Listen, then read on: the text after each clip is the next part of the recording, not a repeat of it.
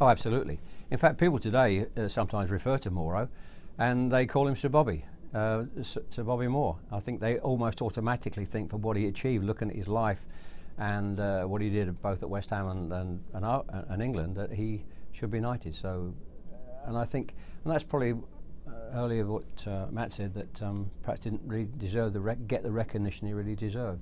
When you look at the great players that have, I'm not excluding me on that side of it, in the past really have been knighted, Sir Stanley Matthews and Tom Finney and so on, you think he would be up there in terms of that recognition.